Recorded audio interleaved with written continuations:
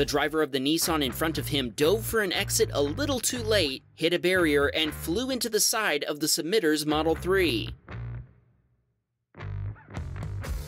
The 23-year-old female driver of the Nissan claimed in her statement that she was driving home from a bar, but she assured the California Highway Patrol that she'd only had 2 beers. Her disabled vehicle caused a pileup behind them involving several other vehicles, including a motorcycle. In her statement, she lied about what had happened, having no idea that the incident had been captured on video or even that she'd hit the Tesla at all. After the CHP reviewed the Teslacam footage, she was immediately arrested for felony DUI and eventually pled guilty. Amazingly, the submitter was unhurt, but others weren't so lucky. The Tesla was deemed a total loss, and it took 10 weeks for the submitter to get a replacement.